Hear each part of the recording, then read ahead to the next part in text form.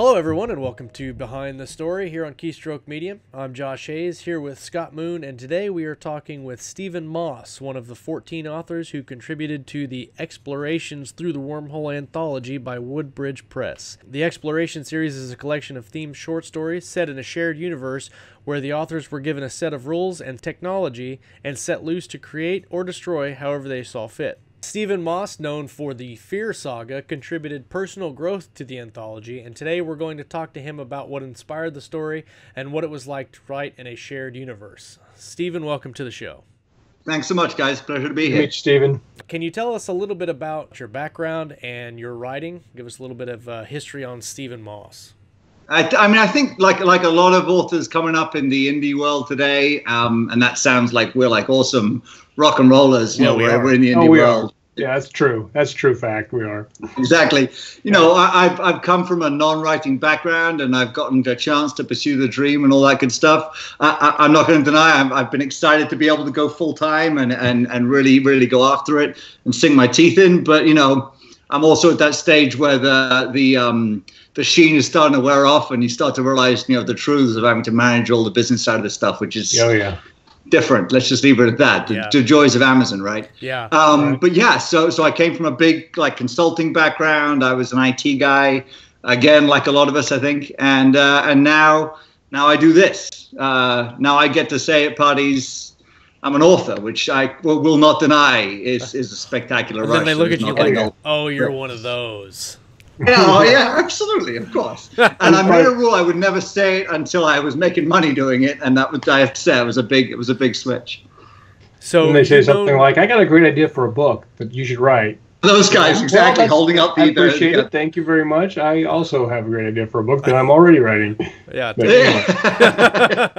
So you're known for the Fear Saga. Tell us a little bit about that. Yeah, no, I mean, and the Fear Saga, I got to do something that had always been bugging me for years about when I saw kind of the First Contact movies, and we're all very familiar with the concept. The thing that a lot of people get annoyed with is kind of the Deus Ex Machina ending, where we found a way to fire a bullet through this spectacularly clever shield, or you fly a biplane up the juxi of the spaceships, somehow that works, right? But and for always, that's frustrating. For me, it was more frustrating the fundamental concept that anyone that can get here from somewhere else, by definition, we're done. If they have ill intentions, they're so far. Yeah. I use the comparison to the arrival of the Portuguese and the Spanish during the high times of the Incans and the Aztecs, and they had 150 guys against 10,000 highly trained Incan warriors. And they used to have guns and sails, and that was really the only thing they had. 10 years before they landed, we were doing the Spanish Inquisition in Europe. It was not like we were more advanced, for gunpowder. We were definitely medieval SOBs, but that small advance was enough to give them a huge advantage. And the kind of technology gap we're talking about for someone who can come here would be vast. So our living or dying depended purely upon, frankly, their state of mind. And if they had ill intent, that we were in trouble, but also that they would probably be just as complex a race as we were. So yeah, that was really the whole basis for the book. I tried to think, what would that really look like?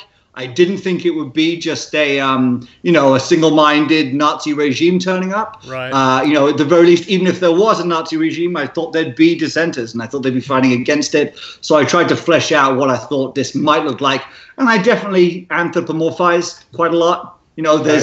That's been a comment on the books, but I didn't feel like trying to create an alien race that was so alien. I really wanted to try and say, what do we look at if we kind of met ourselves 100 years from now, and how things would transpire? And it gets pretty ugly, not surprisingly. I've read some books where they go so far into originality that it's almost unreadable, and it's not that enjoyable. So there's got to be a balance, I want to be able to get into the story without having to try to figure out their language because they only speaks in M dashes or whatever, And we love to speculate, and that's fabulous. And we can speculate with grounding, and that's the joy of science fiction. But when our speculation is based purely upon just guesswork, that's edging into fantasy, and that it's And much as I love Jacob Cooper, and I really do, and I have to say he may be bending me back towards fantasy a little bit after a few years away from it.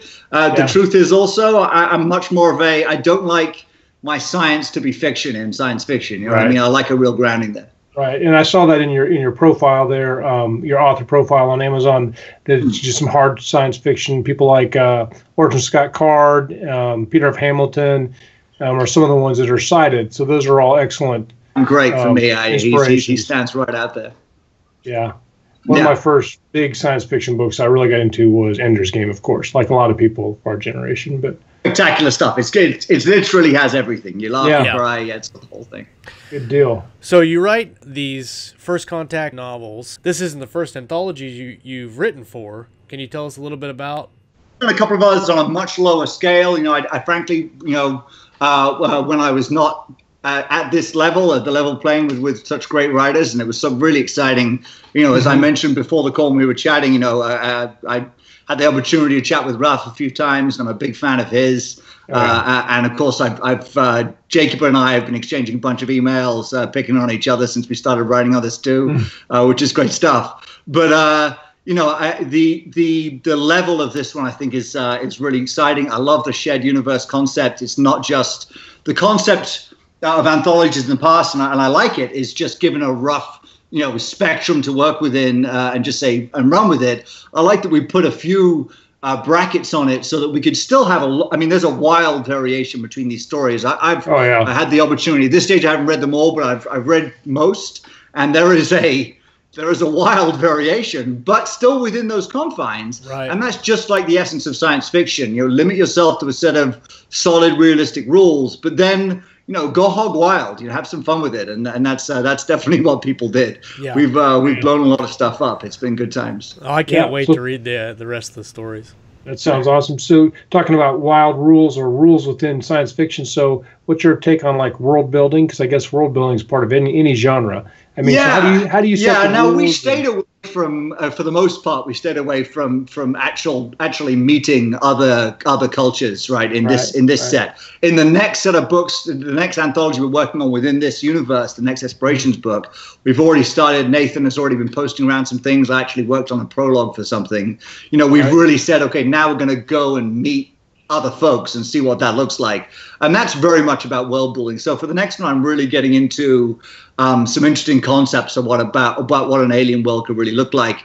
And to our conversation before about, how anthropomorphic will I be? Yeah, I'm going a little bit outside of the grain now. I'm trying to say, if I set myself a new set of rules, what would that race look like? So it's nothing to do with them coming here to meet us. It's more to do with if I set a different premise for how life might evolve, then let's try and extrapolate all the details of that. And that's what I think is really important about world building. There's an element, before you even think about writing anything down, you really have to just sit and just flesh out. And to the nth degree, I'll get into lengthy discussions. My poor wife has to get stuck with me going into these things, not nearly as interested in this kind of thing as I am, but she is admirable. She'd much rather talk about the election this year, and on many evenings I would too. Yeah. But we definitely get into it in detail. And then my father, who was always a science fiction buff as well and got me into it too, I'll try and break it down with him. Although he's also an engineer, so unfortunately he knows a lot more than I do. So it's always dangerous talking to people like that. Engineers, they always ruin it for everybody. We've met a lot of extremely smart people on here that kind of put us in our place a little bit intellectually. What? You're a rocket scientist, doctor? Yeah. Okay. Always tough. I have to say, there's the best reviews and the worst reviews when you get those online, or you get emails from readers. Right. Those are like, "Hey, I'm a such and such at MIT." I'm like, "Oh, this is going well." And then they go, "Loved it, but," and then they go, "Just this little thing you did that basically clearly showed anyone who knew what they were doing that you didn't." Yeah. And that's nice. But then they usually soften it with, "But hey, this was spot on, and you did this great, and you clearly read the right Wikipedia page here, so congratulations." So it's good stuff. Yay, Wikipedia.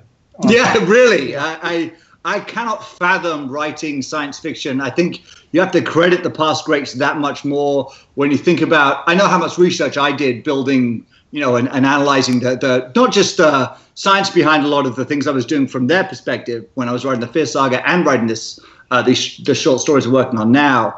But also the technology we're working with today at a military level, which factors a lot into writing. So you don't want to run away too much when you're talking about how we're going to respond.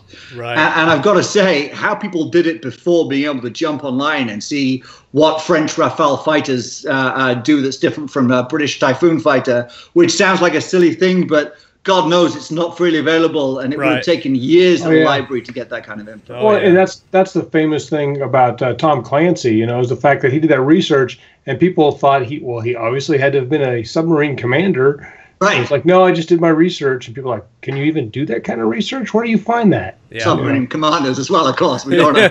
Yeah. Right. Yeah, and then there's Asimov, of course, which we're still today building our actual world around the ideas he had about where we would go in terms of the invention of the laws of robotics. I mean, those are baked into everything we're working on now. Even the term robotics, the guy founded so much. Yeah. So what they were doing, they say there's nothing new. They were doing something new under the sun, and it was really something different. So I always like to credit them. You wrote Personal Growth for Explorations Through the Wormhole. Well, I like before where you said it, Josh. You said Stephen contributed personal growth to the series, which I did. Fame for that. I sat down, I had a couch, and I had people write. Yeah, everybody sat down and talked to Stephen about their deep, darkest secrets. Some more than others, right? Exactly. I had to grow. No. I did. Personal growth was my story. What I was really going for, I wanted to explore the concept of varying gravities, and other writers have done it, and they've done it very well, but varying gravities and the concept of when we send ourselves out into the universe and into the ether, that I think the idea that we're going to land on planets and walk around them in the form that we're currently in now, we look at exploring Mars, and every science fiction writer that's ever touched on that will tell you that within a generation of that, we're going to look at vast changes in the human body, vast change in terms of lung capacity, and changes in terms of musculature and skeletal build. So either deliberate or just due to who can survive there and who can't. I think that as we look at sending people out into space, the other part I wanted to look at was there's a lot of, what's the term? When you're in space, there's a lot of vestigial stuff on the human body that you really not only don't need, but is a great hindrance. So when I wanted to write what an economy spaceship would look like. So I wrote from one of the time what I envisioned as one of the lesser economies of the world, getting a shot at one of the less, exciting looking wormholes. And the fact that they would not be sending up some spectacular starship with a cockpit and crew quarters and everything else. Right. They were basically just going to lop off any excess material off the human body, and they had some biomass that they were going to grow from, and say, okay, when we get there, we'll see what kind of bodies you need. And, if you need 4 legs, we'll give you 4 legs. If you need to be 6 foot, we'll make you 6 foot. It's so. Wow. And I really think that's a very likely as science proceeds in terms of the ability to travel. I think far faster science is proceeding in terms of the ability to affect the human body. And I think long before we see FTL and everything else, we're probably very likely to see things like advanced genetic modification and the ability to change, basic stuff like eye color and everything else, but also strength, oxygenation of blood, all the rest of it. And be able to say, I'm going to be a Sherpa 1 year and I'm going to be a swimmer the next year and see what that looks like. Or I don't know, a cheetah the next day, whatever works best. Yeah, I definitely agree with you. I think that genetics is going to far outweigh or overcast FTL or space exploration. Even though I think that's somewhere where we need to go, but I think genetics, and I think that the ocean is where we're going next. I would imagine, just because there's so much there that we haven't explored. There's a great deal under the water. There's so much of the planet we haven't seen yet, and certainly in terms of when we get to 10 billion and 15 billion and 20 billion people, there comes a point certainly where you say, well, let's look at the other 2/3 of the planet and see if we can do something with that. There's some more space, Yeah, look at that. We got this Atlantic Ocean here. Let's see what we can do with it. I saw a little video on how deep the ocean really is, and it's like a little graphic where it was dropping. I was like, man, the ocean's really deep. It just keeps going. No, you could. There's places you could take Everest and just flip it, and it would sink wholly. Yeah, it's deeper than the land is tall. Yeah. In fact, interesting talking about going off the side of a planet. One of the things, the other things I enjoyed exploring in the Fear Saga, and I'm doing in the next short story for the next one, is the concept of virtual reality.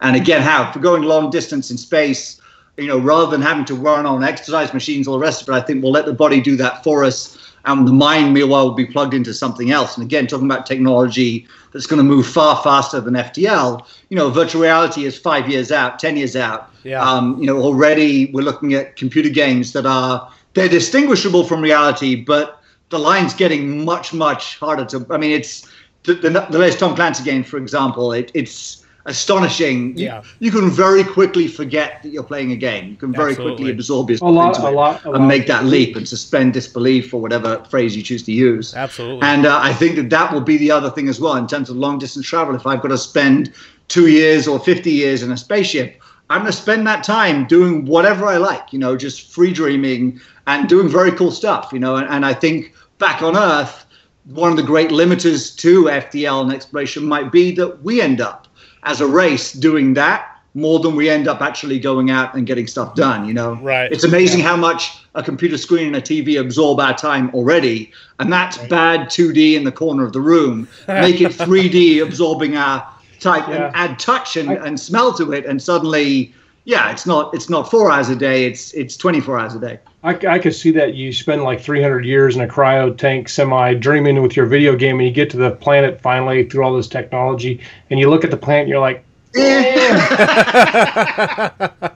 going to go back to bed. Thanks. The opportunity to just totally, just jinx the whole thing. Just right at the end, oh man, that'd be a great story. Okay. The whole build up, like a whole novel. You got 56 chapters of getting there. Chapter 57, you get there and you're like, never mind. Let's go home. Yeah. The whole book just ends. Well, that's the joy of anthologies. You could do something slightly comedic with that, and you'd have to let others know you're going to do it, so that heaven forbid, because other people better take themselves real seriously if one of the writers is just totally, trashing their opportunity. But maybe probably, that is to say it's not always going to be glory, Yeah, definitely have a couple of hints. This is the story you're getting here. Well, pre-warn people. There's going to be a twist. You go all Monty Python and the Holy Grail with them. There's a whole huge build-up, and you're like, yes, yes, yes, yes, and then at the end they just all walk away, and you're like, what do you mean they just all walked away? And the movie ends. Except the French. The French stick around at the end. They survive everything. Right? Well, they're the French. So can you tell us a little bit about how your writing process goes? Do you plot out your stories, specifically the short stories? You come up with the idea and then just free write the thing? How does it work for you? So that, I'll give you the dream version of what I try and do, and then what actually happens. So what I try and do is I try and build, instead of trying to very clearly lay out chapters, which I've just found it is not within me to do that. I don't enjoy writing like that. I don't enjoy writing those chapters afterwards. I feel too constrained. But what I try and do is very clearly say, this is roughly where, call it the Larry David method. Like, this is what I need to achieve at the end of this scene. Bar that, run with it, do whatever you like. Right. And I let the characters, go kind of hog wild. And I know roughly where the book's trying to go. I know always base it on the end goal. Know your final plot point.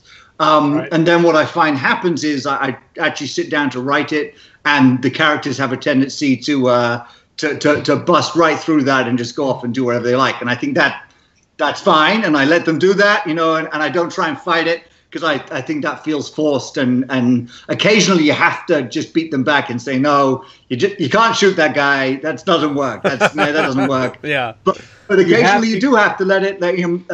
One of the controversial plot points in the last book of the Fear Saga was that one of my lead characters gets marginalized. Let's leave it at that. And I really didn't think that was where it was going. And then that's just where the other characters, how they reacted to what he did. And I'm like, no one would stand for this anymore. So that's what I found. People either loved it or hated it, which may be a great sign for a plot point.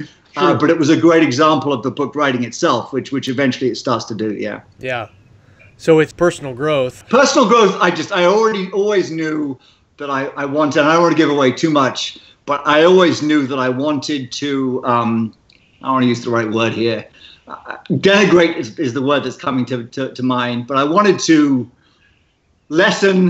show how unspectacular and improvised space travel has been so far, and I think will be in the future. I think we'll start moving forward. The Martian did it spectacularly. Andy Weir just knocked it out of the park, showing us that, no matter, as technology progresses, we get better and better at things. If you're on the fringe of technology, shit's always going to break. There's nothing you can do about it. That's true. That's true. It's just more complicated, the things that break, and it's harder to fix them, and it requires greater leaps of imagination. And when you're out in space, suddenly you can't just jump in the water and swim away. You're in much, much bigger trouble. Right. And that was definitely where I wanted to go. I wanted to take the whole thing down a notch. If we were going through wormholes, then fundamentally what we were doing was going completely into the unknown. So all they could really do was, pack well and hope for the best. That was there. So that was my mission statement was, they sent some smart people. They sent a very smart computer to help them out. And they crossed their fingers. Okay, Stephen, so where can readers find more about you and your work? Well, I'm, again, like many writers, I'm not great at maintaining my public sphere. So Facebook, strangely, even though you can never find me there personally, you can definitely find me there professionally. I find it's a great way to connect with readers. I do have a website, thefearsaga.com. So please check that out. And I've got a couple of new projects coming out, so please look for those in the near future. But the big thing on the horizon that I'm very excited about is definitely explorations. I think it's going to be fun stuff. This has been Explorations Through the Wormhole. For Scott Moon, I'm Josh Hayes, and we've been behind the story of Personal Growth by Stephen Moss. The Through the Wormhole anthology will be available September 2016 by Woodbridge Press. And if you like this interview and it intrigued you at all, go buy the anthology and read Personal Growth and several other stories that are in that anthology. Thanks, Stephen, for coming on the show. We really appreciate it. It's been a pleasure, guys.